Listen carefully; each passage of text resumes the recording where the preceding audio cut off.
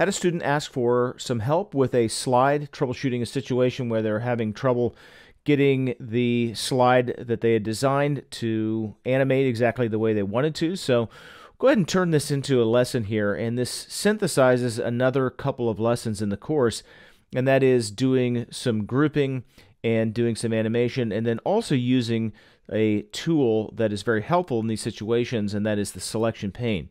The reason why the selection pane is so helpful is because a common scenario is that you're getting a slide that someone else has designed, or you've got some corporate deck, and it may have been put together not the way you wanted to, and you kind of want to figure out what's going on in the slide. So that's what we'll start with here. So this is the exact slide that was sent in with some identifying information removed.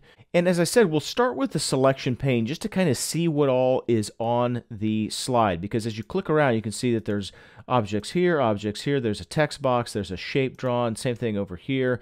There's some arrows that have been added to the slide. But to see all of these elements in one list, we can use, once again, that selection pane. Now, the confusing thing about the selection pane is that it's not something that you can get to with one of the tabs on the ribbon. You might think it's in the Design tab, but it's not there. You have to select a shape first.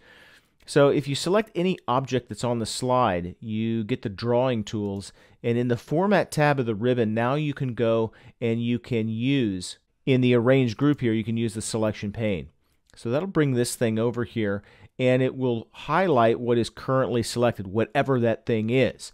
So you can see in this particular slide that it consists of a bunch of rectangles, circular arrow, circular arrow. So this is the sandwich that I refer to in other lessons, that is kind of the visual representation top to bottom of what you see in two-dimensional space right here.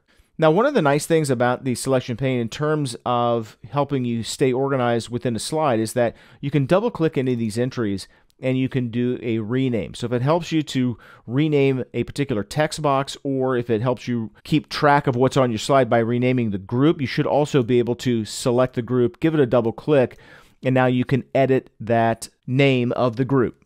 So I'll just rename this Quadrant 1 shape, and also I can click and drag it up in the selection pane and reorder things. Now, when you reorder things, it can sometimes change the way that sandwich is laid out. So, for example, if I take the circular arrow and move it to the very bottom, it may hide it. It may put it behind other elements on the slide. So you may want to do that, you may not to. In terms of how this slide will turn out, it's really not going to make a huge difference because we're going to animate things in one at a time. And so as we continue to investigate, eventually we get to what I think is, in this particular instance, the root cause of the difficulty. And that is in this group 8 with these items here. You've got this text box, but then you've got this strange little box within a box. And then if I were to click there, rectangle 35, it looks like this has been drawn as an additional item and positioned within this group here. So it's not behaving the way that some of these other groups are, where you have a text box here and a freeform shape. This rectangle could have, what I suspect happened is that this was inserted as a shape and drawn as a rectangle shape and then put text within that shape. These other items here were drawn as text boxes. So now that I've found what I think is the root cause, I'll just select this text box and make sure that it's selected. I'm not in text edit mode, and I'll go ahead and hit delete on my keyboard. Now I've got, the group went away because I've only got one thing, this freeform 33, but of course I can group these things together. So I'm going to first drag this up by rectangle 35 and also select freeform 33, this object here. So now with these two things selected, I will go ahead and group them up. So I can go back to Format here and I can group them into a group. So now it's called Group 9. I'm going to go ahead and rename this Group 9, and I'm going to rename it Quad 1 Text. Now notice also that it looks a little bit different than the others. I'm going to have to move this underneath the other one so that it is behind. Now I could have used other commands to do this. I could have sent this to the back, or at least sent it backward within the slide using some of these commands up here.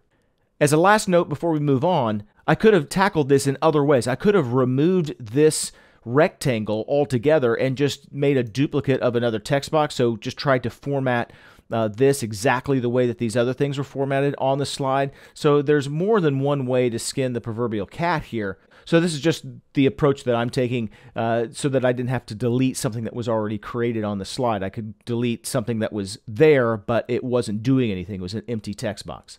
So now I'm going to take a moment and do the same thing with the other items in my slide so that I can look at them and know what I'm looking at. So now, as you can see, I've taken a moment and I have regrouped, or just at least renamed, most of the groups that were already there, and I got rid of one of the things that was there and not doing anything. So now my slide's a little bit better organized. Now let's get to the actual crux of the request that I got, which was, how do we animate these things onto the slide to match the style that I want to present this in? So for that, of course, we are going to go to the Animations tab of the ribbon, and then we are going to use the Animation Pane. You don't have to use the Animation Pane, but again, it's going to be easier, I think, if you're able to kind of see the list of animations as you are building them. So what did the student want to be animated first? This shape right here, quadrant 1, and then the text here, then quadrant 2, and then the text here. So we'll just do the animation for quadrant 1 and then the text, and then we'll be able to repeat this our way around the slide. So with the group selected, I'm going to go up here and fade this in. So over here in the Animation Pane, you see the animation that's been added. You see that it is playing on click rather than with other things. So you can select it. You can change the duration, the delay. So I'm going to change this to 2 seconds. And so it'll animate in a little bit more slowly. So slowly there. And then after a moment, I want this to animate in automatically. So I'm going to have this animate. After selecting it, I'm going to have it fade in.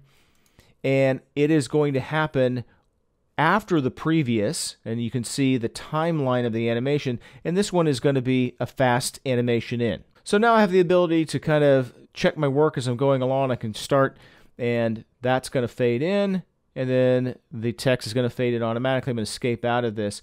I could have also previewed this right from the Animation Pane by selecting the first animation and playing from that animation. So now it's really a matter of just repeating these animations with the other groups that I have on the slide. I'll go ahead and do that now. So after a moment or two, I have been able to just recreate the same animations on each of my 4 quadrants here. So once again, I can play from the beginning if I want to preview how this is all going to look, or I can preview from any particular point. So I can play from here. That's going to fade in, and then after 2 seconds, that's going to automatically fade in. Now, of course, if you want longer delays, you can do that. If you want longer animations, shorter animations, of course, you have full control. Now, the remaining thing is to animate in these arrow shapes. So once again, I'm going to keep things relatively simple here. We'll just do a quick zoom here, and the duration is ½ second. And that's also going to start on a click. And then the last thing is that shape there, and we will do the same thing. We will zoom and ½ second here. So these last 2 arrows are going to animate in on a click. When I put it all together, I'm going to click to start the animation. I'm going to speak about quadrant 1. Here are the 4 items in quadrant 1 that I want to speak about. And then when I'm ready as the presenter, I'm going to click again. Now I'm going to start to talk about quadrant 2. And this is what's important in quadrant 2. I'm going to click again. Quadrant 3 is going to animate in. I'm going to click again, quadrant 4, and then I can speak for however long I want to talk about quadrant 4 items. And then when I'm done, I'm going to start talking about the virtuous circle of all these things by clicking once for the arrow and clicking again for the other arrow.